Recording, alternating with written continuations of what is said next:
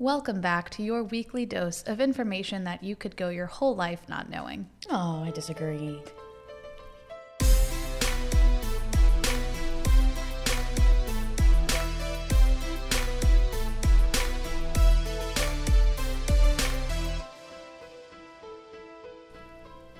Hello, academic cryptids. I guess I would consider myself an academic cryptid. I know I do. I don't know if I ever thought of myself like that. What cryptid would you be? Well, not Bigfoot, because I have like the smallest feet known to mankind. It's not about physical appearances. It's about who you relate to. Like my aesthetic. Mm-hmm. I don't know the full list. Any folklore. I don't know. I feel like I could pull off being a vampire. I feel like I vibe with that. But also I hate night. Are vampires a cryptid? I feel that's what I just said. I don't know like the list. Okay, the Yeti. The abominable snowman. Why? I don't know. I would be Mothman. I'd absolutely be Mothman. And why such confidence in that answer? Have you seen that man's butt? There's just There's got a lot of junk in the There's trunk. so much background that if you don't know anything about, do you know anything about Mothman? Not enough. Okay. Well, there's a statue of Mothman. Not enough to know the significance of his butt. There's a statue of Mothman in this like little tiny town that is like, they are known for Mothman sightings, and that's like all they do. So there's a statue of Mothman. And he has a big butt. It's very sculpted. But I also just love the figure. like all of the mystery that surrounds him, but only in this one little town. I love it. I love it. Fair enough. So there you have it. Yeah. Yeti and the Mothman. Yeah. Mothwoman. Nice. I think we should. Either one is fine. All right. Fair enough. Now, I am very sorry that Maddie didn't really seem to know what cryptids are, but I also have some other things that I need to apologize for. Of course. From your last episode. So first, I would really like to apologize for Maddie giving you such a short episode. I mean, it was basically a mini-sode. You're welcome. I would also very welcome. really like to apologize for the absolute lack of scandal and shock that our episodes normally have. Right. That was instead replaced with white noise. But I get it now. She gets it now. I get the joke now. Yeah. Because we're white. And we make noise. And we make noise. Yes. It's genius. It was right in front of you. It was. It was too good. I couldn't even process it. It was too like highbrow. Yeah. I suppose.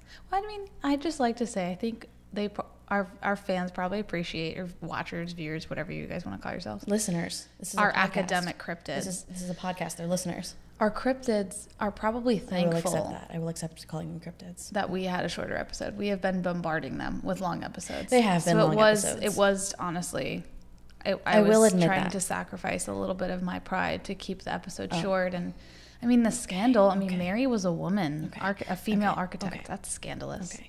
Now, yes, there have been some long episodes. More than we normally like to put in a row. I think you went a little too far to the other side of the scale, so I'm going to try to bring us back to the middle today. Even it out. Will I do it? Will this episode not be an hour long? I'm going to try. Oh, gosh. And I think I did it. I think it's going to be 35 well, let's put her to minutes, the test. Maybe. But yeah, we'll see, because we all know how I get way too into things. That's almost like I started a podcast about that. I don't know. Wow. You should start a podcast about that. About like things that I get really too into. And how you do deep dives. Yeah. And you kind of like hyper focus. No way. On it. I don't know. That could be a good name. I don't know. It probably wouldn't do well though. I don't think so.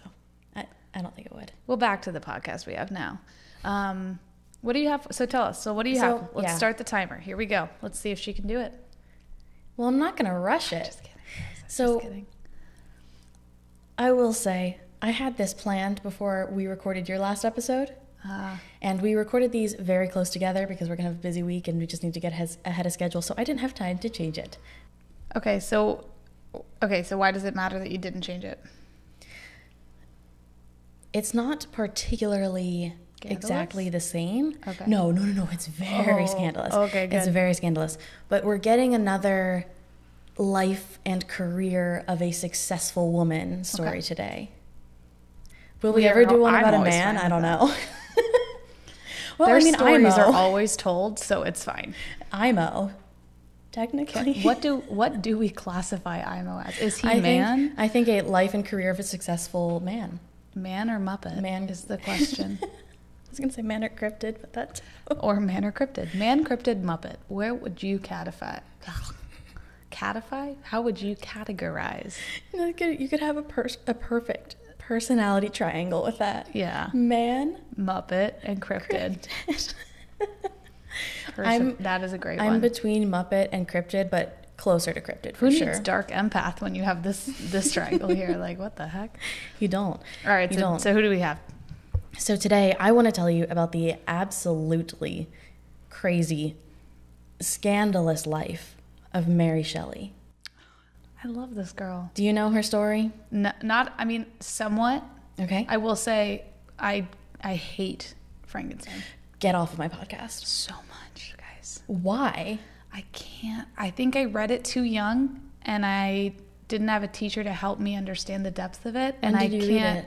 I think like 6th grade. Oh, really? Like That's it was early. It was young, and so I know I respect it. It's a hard read for a 6th grader. I respect it. I love Mary Shelley as a person, but the Frankenstein, I just have always I can't get over that. Did you read it again after that in college? I read it in one of our classes, and I thought so. I just still couldn't get over it. I think it's almost like But you did reread it, and you still couldn't get past it. It was better the second time around. It definitely was. But I respect it for what it did for the sci-fi genre. She's an incredible woman. Story's great. Like, pretty lethal. She's stellar, but... It's so much more than sci-fi. Maybe we'll have a conversation We're about not even Frankenstein really going to get sometime. into that. That's what I'm saying. We'll do that another time. I had to put it out there that it's so much more than sci-fi. Well, I hope it is, and I'll try to reread it again. Third time's the charm. Yep. All right, so Mary Shelley, give it to me. So if I had to describe her in one word, it would probably be metal. She is like... I like it. Yeah. I vibe with that. Now, also, there's a lot of tragedy. Has done a lot of things not great as well, but just crazy. Love it. Like, I'm obsessed with this story. I think I'm having some flashbacks. I feel like I have like a few bits and pieces. You were not in my class. No. Right. No, I was you weren't. I was abroad. That's right. I was across the pond. I led the discussion on this. Oh, so you're ready. I didn't cover anywhere near this in depth. Sure. But I had a couple little factoids that I put in. Factoid. That is a great word. I'm sorry. I'm done interrupting. Go. Also, my professor doesn't know that I shared a lot of those with the class because he wasn't there that day, and he just put me in charge. And he had me send him his notes, or send him my notes, and I left out some of the more scandalous ones, even though it literally, he would have loved it if I did. I don't know why I took it out. So before we get started, I do want to just say something a little more serious. Just a trigger warning. We are going to be talking about suicide. It's not going to be very in-depth. It's more of the factual events of what happened. But if you or anyone you know is struggling with suicidal thoughts, the National Suicide Prevention Hotline is 800-273-8255. So just want to put that out there before we get into it. Thank you, Rachel. You're very welcome. So, born Mary Wollstonecraft Godwin. That's what it was. On August 30th, 1797, in Somerstown, London, to parents Mary Wollstonecraft and William Godwin, the woman who would become Mary Shelley was born. I love Mary Wollstonecraft. That's what I was thinking. I love that they're related. That makes it even better. Yes, it's her mother. So her father, William Godwin, was a philosopher and a political writer. Her mother was a famous feminist who wrote Vindication of the Rights of Woman, which we have both read. You read it, right? You didn't skip that one? I've read it. Okay, good. Of course I've read that So, one. yes. That's like the canon of feminist writings. It's in the canon of feminist writings. So they were both considered pretty radical and like out there with their beliefs.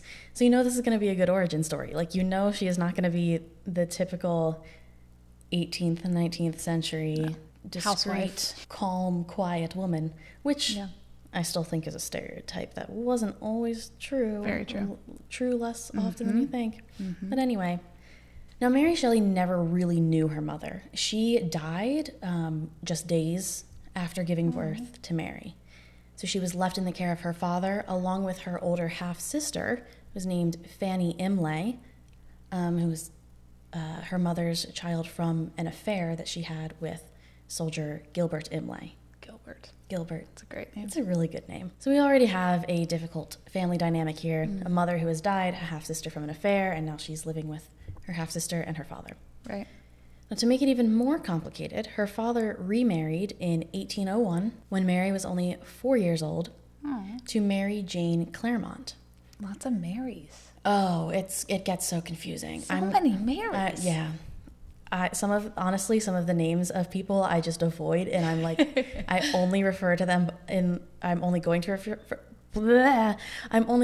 refer to them by their relation to Mary Shelley, because everyone is freaking named Mary or Percy. So Claremont, her stepmother, had 2 previous children. I believe they were both from 2 separate men, actually. And later, Claremont and Godwin had another child. Mary never really got along with her stepmother. And later in life, it does seem that maybe she was using kind of some inflammatory language to explain some of the things that happened. Like maybe her stepmother wasn't quite as bad, but there was still a lot of stuff that was not good between them that her stepmother did poorly. But one example of her not parenting very well, parenting Mary very well, is that she decided to have Shelley's, well, she's not Shelley yet, so I'll call her Mary, decided to have Mary's stepsister educated, but not Mary. She just kind of felt like it wasn't necessary. Did you see me prepare to say that word? I was like... No, I didn't see that. I just saw... I had to hold it back, but I thought a very nasty word. So Mary, however, wanted to be educated and found solace in books from a very young age, which... I feel like it's just so the opposite of most kids. Most kids are forced to be educated and they don't want it. Yeah. So she would frequently read her father's books, and they often had notable scholars in the home, like Samuel Taylor Coleridge. It's Coleridge, right? Not Coleridge. I've heard it both ways. Really? Okay. To be honest. And William Wordsworth. Nice. They obviously had a very intellectual home, very intellectual parents, very intellectual home life. So it wasn't hard for her to come into contact with these intellectual conversations and education and all of that at all. But once she did, she largely had to learn those things on her own, as opposed to her siblings who were actually getting an education. Right. Who says you need traditional education? Not me. I don't either. Say that. I don't say that. Not me either. Make your own freaking destiny. Well, destiny and education aren't necessarily one and the same, but... She just likes to rain on my parade. All the time. I like to make sure that things are correct. There she did again. She just proved my point. Yeah. What are you going to do about it? Nothing. So she began writing from a very, very young age, despite not having any formal education. And she actually published her first poem in 1807 at the age of 11. Wow. Go off, sis. And she said about her affinity for writing, quote, "As a child, I scribbled, and my favorite pastime during the hours given to me for recreation was to write stories." From a very young age. That's what she wanted to do in her free time. That's so sweet. Let me know if you think this next statement is sweet or weird. One of her favorite places to read was at her mother's grave. That one's not that weird, but it's going to get there. I'm sure it's going to get there. But I mean, how are you going to keep the child of William Godwin and Mary Wollstonecraft away from education? Like, she had to know that wasn't going to end well. Just putting that out there. But in general, she spent a ton of time at her mother's grave and is said to actually have learned how to write by tracing the letters on her mother's grave. Well, her mother's last name has like 1 million letters, so hey, there you go. That's almost the whole alphabet. Yeah, so that was her favorite place to hang out as a child. And there's a decent amount of evidence that she lost her virginity on her mother's grave. That whole thought really irks me. Mm-hmm. I mean, maybe not like directly on top, Well, but yeah, like I next to it, like right there. It's also probable that her sister was there at the time. But Oh my gosh, or her half sister. But that's another story for another time. Oh boy. So as Mary is growing up and coming into her own, she begins to resemble her mother in more ways than one, physically, and she's, very, very intelligent and writing and all of those things. But her stepmother, Mary Jane, is probably starting to feel a bit threatened by this, a bit jealous of the amount of attention of her husband that Mary is getting, but also the other way around too. Like Mary is also jealous of the attention that Mary Jane is getting. And this may be why Mary was sent to Scotland in June of 1812. Of course, Mary's sent to Scotland. Yeah. I love it. Mary and Scotland just go together. They do. Also, fun fact, when I went to Scotland, they have this crazy restaurant there. Okay. Called like the Frankenstein house or something, but it feels like you're at like a rainforest cafe or something. Because you're like... But is it Frankenstein themed? Yeah. It's like you walk... Oh my gosh, you'd love it. You'd like walk in... Where in Scotland? Edinburgh. No, I'm not even kidding. I went into it just being like, oh yeah, we should just go see that. Like, it's Frankenstein Cafe or whatever. I don't even know. I don't remember what it's called. I'm not even kidding. It looks like a Disney World restaurant. It literally looks like some crazy Disney World or like, what is it, Downtown Disney, like Rainforest Cafe, T-Rex kind of thing. Because they have like animatronics. Jurassic Fork. Yeah, every once in a while it'll like, things will start moving and you'll hear Frankenstein. He's like, brrr. Is this the animatronic Frankenstein? Yeah, and then he'll literally go like, brrr. And they just have noises and things like screaming. It's like total mad scientist lab vibes. I adore it. Like the, what is it, 1930s version of that 1930s version of the movie. That's what it feels like. Can we Uber Eats this from Scotland? Who's going to be our Uber from Scotland? If you're listening to this from Scotland, let us know. Or eat there on our behalf. Send us pictures, please. Straight up, I'm about to buy a flight just to go here and then I'll come right back home. Sounds like a plan. Go for the 4th of July. Just knock yourself out. Just go by myself. It's Independence Day for America, but no, we're going to Scotland. It's also Independence Day for Rachel to travel alone, to just go eat a single meal by myself in Scotland, and then come back. I've heard crazier ideas. Imagine just eating alone in that restaurant. That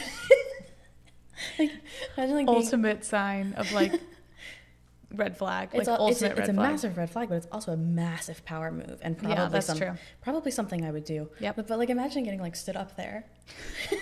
It's like, I have a great place for us to go grab dinner, and you're sitting there like, oh my gosh. No, but literally, if a man took me there on a first date, he'd be the one. Yeah.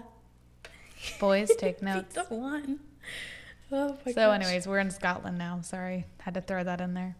Thank you. You're welcome. That's very important to me. I thought you might like it. Mm-hmm. So anyway, Mary was sent to Scotland.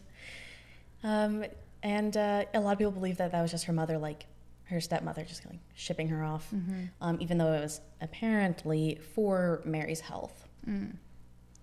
What do we believe? For her air quotes. Health. Maddie's doing air quotes. Now, upon one of her visits home to London in 1812, she met Percy Bysshe Shelley. Bysshe. I still don't believe it's pronounced that way. That's how I've heard it pronounced so many times. I still don't believe it. I love it. But it's what we're going with. Now, Percy was married to Harriet Westbrook, and they had a young child. 2 years later, however, in 1814, his marriage was troubled and tumultuous, and Mary and Percy began a courtship. He's still married. I know. I say because I know they end up together and they're like kind of a power couple, but it's also like, because you're like, it gets more awful. Like that. It gets a lot worse. Yeah, I remember just being told that their whole relationship was like very, very scandy. Mm-hmm. Let's get ready. Let's get into it. So here goes ruining my... Honestly, I can't even fit all the details into a podcast. That's fine. Let's do it. We're hitting the big ones. Hit the big points. So they eloped in July of 1814. Still married? Mm-hmm. Okay. When Mary was 16, But they can't legally get married because of Harriet. And Mary's father refused to speak to her for a while because he was not psyched about this. But Percy and Mary fled to England, and they traveled around Europe for a while. I said fled to England. Yeah. They were already... Where are we fleeing? I forget where they were at this point. But they fleed. It had... That was a joke on purpose, guys. Maybe I just mistyped that. Okay, but we'll just... Maybe they fled from England. It has to be, right? We're just going to say they fled. So Mary and Percy fled, and they traveled around Europe for a while. And then they had a baby girl in February of 1815. But unfortunately, she died a few days after being born. Sad. And then in January of 1816, Mary gave birth to a son. What was his name? William. William, Mary, and Percy. We have consistency in this timeline. We do. Awesome. So I'm not going to get into it too much because there's just a bunch of differing accounts, and Sure. a lot of it is gossip and rumor, but it does seem that a lot of it is true, but everyone tells it differently.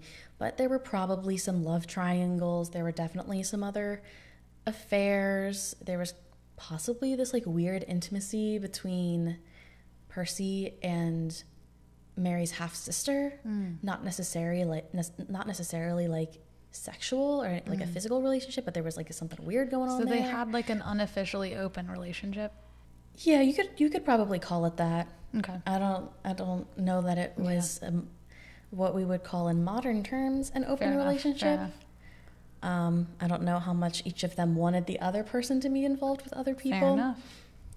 But the story of the summer of 1816 is now very famous, but each telling of the story is a bit different.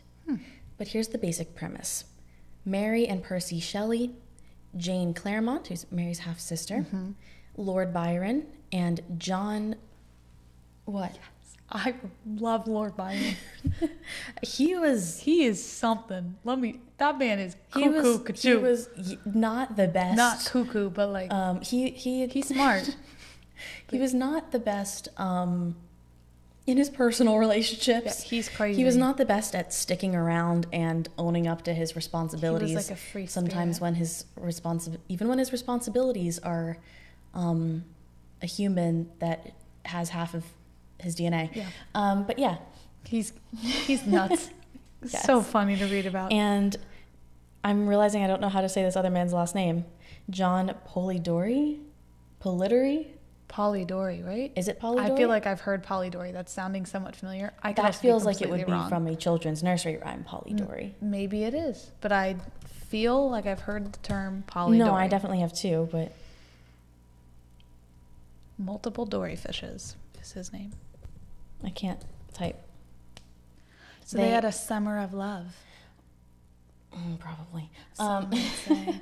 So yes, Mary and Percy Shelley, Jane Clairmont, Lord Byron, and John Polidori went on a trip to Switzerland. A little friends getaway.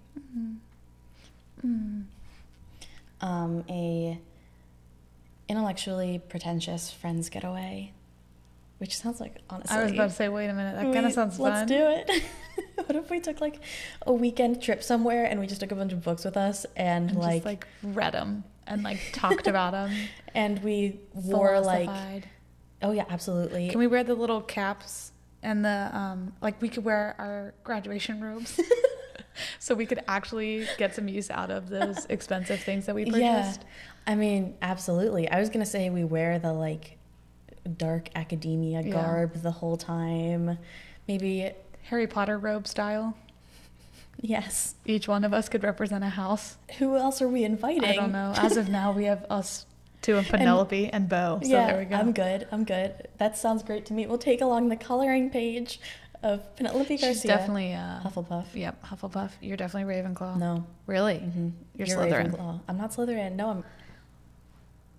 That actually would have been my last choice. Really? I definitely think I have a mix of all of them except for Hufflepuff. Okay, Hufflepuff would be my last choice for you. 0% Hufflepuff. Like I was definitely like Ravenclaw, Slytherin. I'm kind of an adrenaline junkie. I guess that's and the one thing that makes me... This is because I've had this discussion with other people, and I was not convinced that I was a Gryffindor until I've had some other people Okay. like really be like, no, you are, and explain it to me. The one thing that I like cannot leave alone is injustices. Godric Gryffindor. And I just want to and I'm always looking for adrenaline. Yeah. Well, then Yeah. there you go. Now I see it. Ravenclaw. Yeah, definitely. Without a doubt for you. Just in and out. I bleed blue. Ravenclaw. I bleed blue. Oh my gosh. Anyways. If you haven't seen Harry Potter, you should check it out. Quite the tangent. It's a great movie, great books. This is quite the Books tangent. are better than the movies. They're both good. Then go check out Pottermore and find your Potter house. Potter. I don't think Pottermore exists anymore. Does it not? I don't know. I haven't done that. I don't know. Whatever. Well, Pick your house. I don't care. It's been a while. I actually didn't read them till high school, so I just like reverted. I don't to think high I school. read them till high school, but whatever. Anyway, we're gonna go on a So they're at the Summer of intellectually Love. pretentious trip, just like they did. We're not going on a Summer of Love, though. Let that be clear. I would just I realized that those got lumped I together. did not even think about that implication. I was saying Summer of Love while you were like, we're going to go. And I was like, I just want to establish this. Let's go. No. If you want to knock yourself out, I will not be doing that. Oh, I'm using the royal you. I also, thought you were not a talking to me. I direct was you. like, are you putting that offer out there for me? No. Okay. I don't have to put the offer out there. You can find your own offers. No, I'm not in never charge mind. of your life. Never mind.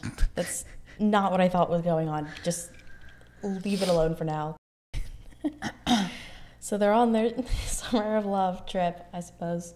I don't know how to recover from this. But anyway, they're finding that it is, for quite a bit of the time that they are there, the weather is not very great. There's been a lot of rain, a lot of thunderstorms, which just sets a lovely mood for this story. Yeah. But one rainy day, they decided to entertain themselves by reading German ghost stories. Love it. Already. Love them. Great vacation. Brothers Grimm. No, I'm just kidding. So Lord Byron suggested that why should they stop at reading? They should each write their own ghost story. I freaking love this. Doesn't this sound like something our, Yes. you know. Yeah, I know.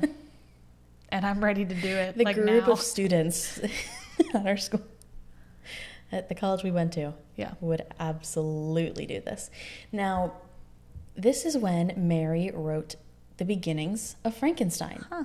It was originally just a short story at this time, but she then expanded it with the encouragement of Percy, Aww, her supportive. husband, but not really husband, Percy. And then it became Frankenstein, or the modern Prometheus, whichever title you want to give it. I like the modern Prometheus better. I do too. Fair. I kind of do too. Just makes it so much more like Dramatic, yeah.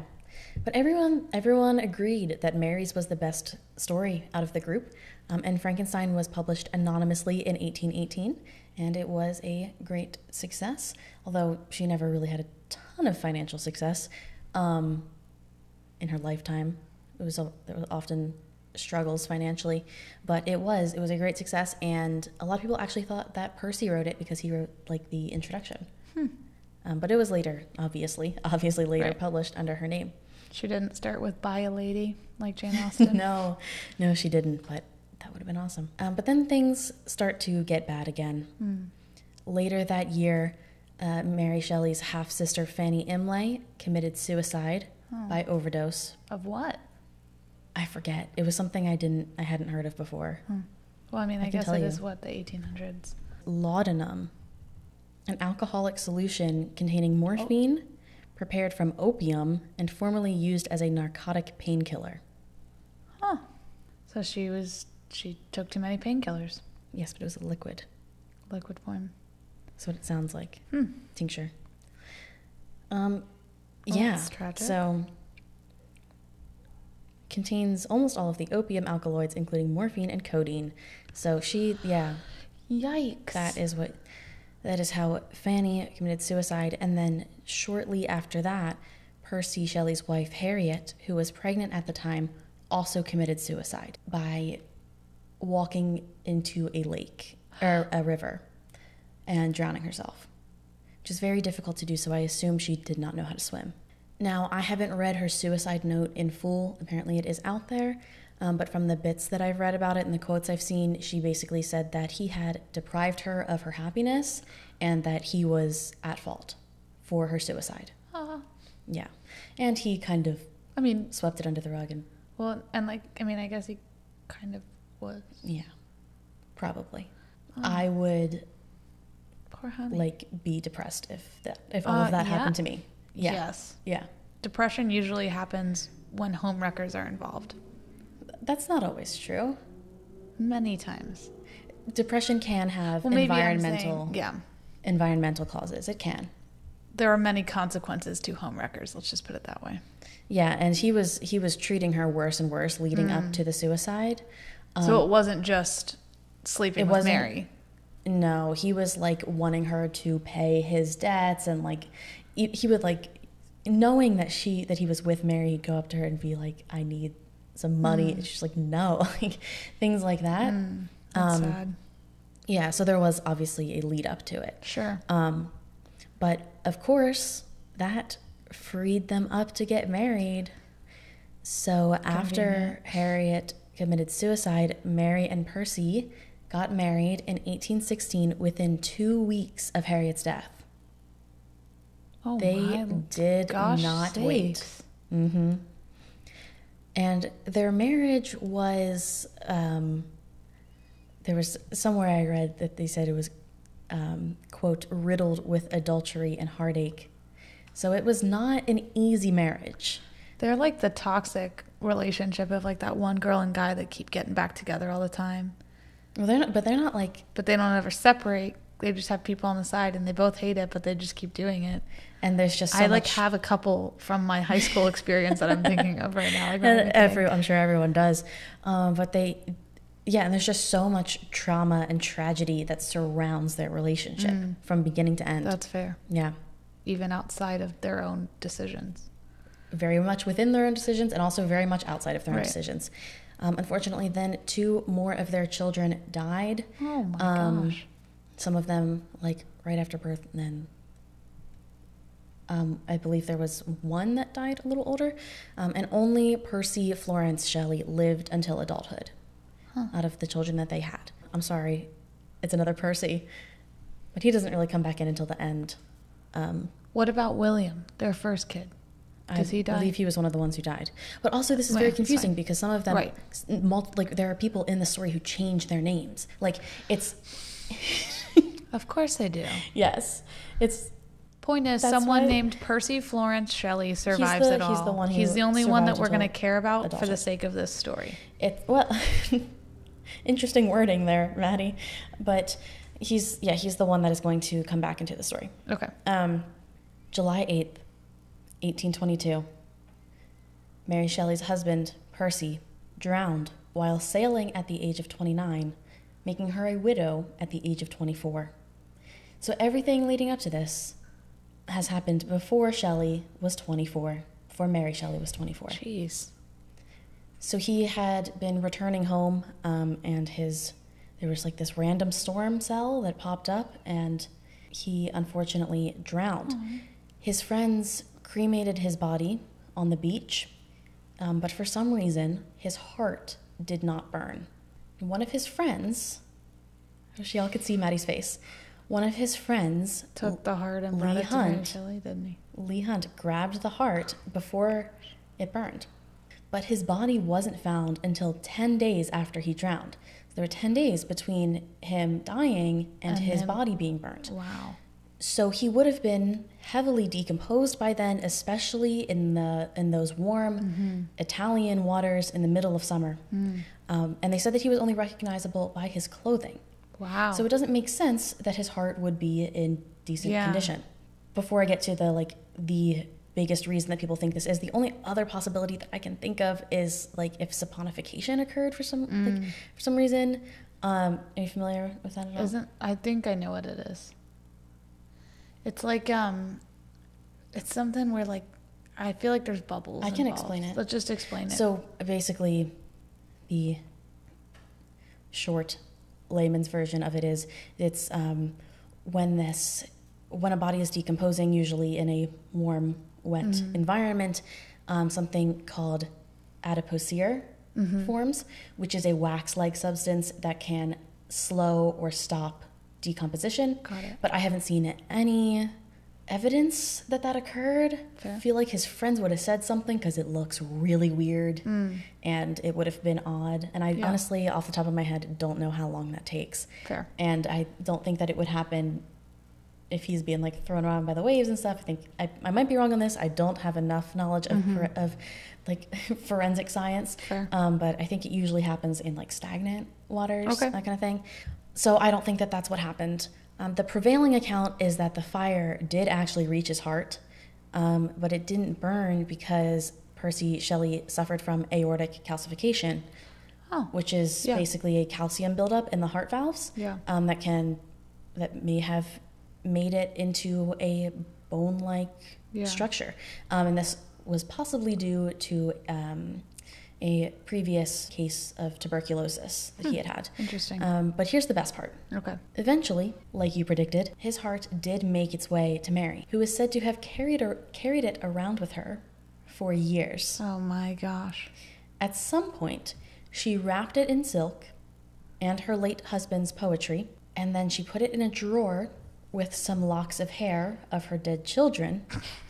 I'm not laughing because it's funny. I know. I'm laughing because I don't have another reaction. Nobody knew about this like spooky drawer until Shelley died approximately 30 years later, and when her son found it, like going through her belongings after she died.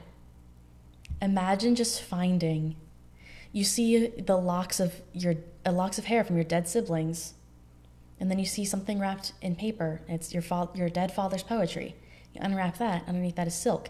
You unwrap that, and it's your dead father's calcified heart that didn't burn when his body was incinerated.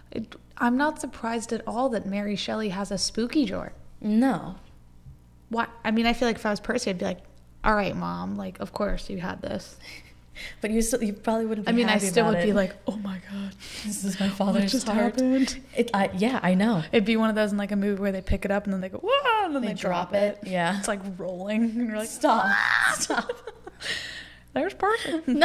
No. Oh, Percy.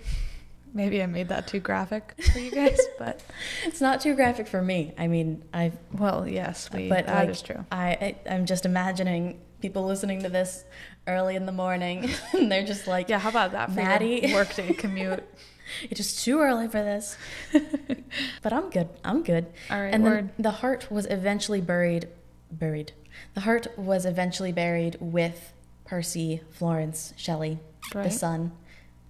That was a really good sound. Not sure what that was, but it was just like, I tried to play it off.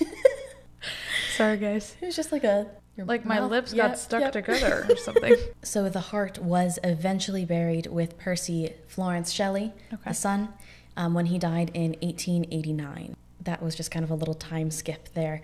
But after Percy, her husband, died, she continued to write several more novels and other works, and she worked hard to preserve her husband's name in the literary world. She educated their son. And then he graduated college in 1841. I don't have it written down. I believe it was Trinity College. And then he got married in 1848. And Mary lived with them until she died from a brain tumor on February 1st, 1851 in London. And that is the very short version of Mary Shelley's tragic and absolutely metal life. Yeah, I'd say metal. So I found an email that, because... like I told you, I led a discussion on this in college. Right. And then one of my friends who was a year behind me, and she happened to be leading discussion on Mary Shelley and Frankenstein in that same class that I took. So I sent her my notes, and I sent her here's all the crazy stuff that happened if you want to talk about it. And I just kind of started there because I was like, I just want to refresh my memory. Mm-hmm. And I just think that the last sentence that I wrote on the email needs to be read. Okay. It was the TLDR for the email, and it is absolutely the TLDR for this podcast. TLDR, Mary Shelley was metal AF and I respect her for it, but also, yikes. Also, my search history regarding Percy Shelley's death is probably the reason the FBI won't hire me. There's a lot in there about saltwater decomposition. Oops. That's such a Rachel email to send. Like, what? And then apparently she read that email out loud in class. Also, yikes. I was like, use whatever you want, so. She took that very literally. Actually, I should just say it was Lauren. It was Lauren, guys. It was Lauren. I don't know why I was like, I shouldn't say her name, because I just wasn't thinking about that, because we were avoiding names of like the school and professors and stuff. Well, shout out to Lauren. We miss you, I guess. I miss emailing you things about Mary Shelley. We roomed together in college. You know how often she would just walk in on me like researching for the podcast, and it would just be like corpses. It doesn't surprise me. Whenever I walk into our studio, Rachel's always like, "Don't look." It's like hovering over a computer, and then I'm always preparing something. There will be sometimes where I walk by and it's like, Rachel's looking. There's dead bodies again. Who knows what she's looking at? It has not happened that often. Who knows what she's looking at? When did that happen? Or with it's you? like crime junkie, like serial crimes, criminology stuff. Sometimes it happens. I want you to grab that notebook right there. The one with flowers on it? Yes, the one with flowers I'm on terrified of this. No, I want you to open it. I think you've shown me this. I want you to take a peek. I made a TikTok about it a while ago. So her flower notebook is gorgeous. It has gold leaf on it. Well, probably fake gold leaf. You think I'm cheap? It's full of psychopathy, sociopathy, murder, and assault. Her tabs are murder, serial murder, psychopathy, and sociopathy. Psychopathy and sociopathy. Sociopathy and psychopathy. Would you like to read some excerpts? I don't even remember what's in them. The FBI defines serial killing as a series I had to memorize of that. 2 or more murders committed as separate events, usually, but not always, by an offender acting alone. Okay, all right. We've been doing this long enough. So, do you have a reaction? You've told us what the tabs are and how it's a pretty notebook, but this is... How did we even get to this? How did we end up here? I don't remember. Just talking about me doing weird stuff? No, we were talking about Lauren, and then... Yeah, you were saying walking in on me doing weird stuff on the computer. Oh, I don't think I've shown that. I don't think I've had that many weird things up on my computer here. Well, and to be fair, I guess I haven't been in the studio much. Yeah. I really am only here when we record. Yeah. Another designated work times. Sometimes Rachel's here a lot. Sometimes I forget that this exists, and it kind of... Is it bad that this notebook makes me happy? No. I never threw away anything from this class, but this doesn't have all my notes in it. So, Rachel... Yes, ma'am. Thanks for telling us the abridged version of Mary welcome. Shelley and for giving us a little teaser into her life, because now You're very welcome. I'm actually inspired to go reread Frankenstein, believe it or not. And of course, I would like to do an even deeper dive. I'm very excited about Shelley. you wanting to read Frankenstein. This might have to be our first studio mate book club. Co-host? That's the word I was looking. I was looking for co-host, but we went with studio mate. C'est la vie. Book club. Book club. If anyone wants to join the Frankenstein book club, apparently that's going to start. Stop. How fun would that be if we had a book club with our listeners? listeners? Stay tuned to our social medias, because we're going to start a book club like soon. Just let us coordinate all of this, and then it's going to happen, because I actually want to do this. Please. So get reading. In order to hear our socials, we should probably first of all, let's start reading Frankenstein so you can be prepared. Make sure you read the introductions. I already have discussion questions. Oh, good. This is gonna be great. In fact, I have. We'll do it on TikTok Live or something. I have 11 discussion questions. Instagram Live. So, in order to find details on the book club, you'll need to access our socials. Yes, but before we say that, okay. Don't forget, if you write a review during July and send us a screenshot of your review and your address, we will send you a free HYPERFOCUS sticker. But yes, in order to contact us and to hear about the book club, you will need to get on our socials. Please continue. So. Here they are. Instagram. HYPERFOCUS TikTok. HYPERFOCUS Twitter. HYPERFOCUS_pod. YouTube and Facebook. HYPERFOCUS: a podcast for chaotic minds. And don't forget to join the Facebook group so you can discuss with Chat us buddies. and other listeners. And then lastly, the email. HyperFocusCast@gmail.com. So HyperFocusCast.com. YMCA. Sorry, I just felt like spelling. So No, that crossed my mind too. okay, great. It did. Okay, good. So is that all we have for him today? What else? I love when I say that because she gets so triggered. She's like, "What do you mean? That's all?" I can read more of The Murder Notebook. No one needs that. I think. Okay. We'll see you next week, guys. I'm going to turn this off before you guys have to hear more about brutal murders and Rachel's obsession with criminology. Yeah, we'll catch you next week. The difference between a blitz attack and a surprise attack? Would you like to? No. And I don't think they do either. I disagree with that. Maybe I'll have to do a solo episode where I just directly read my notebooks.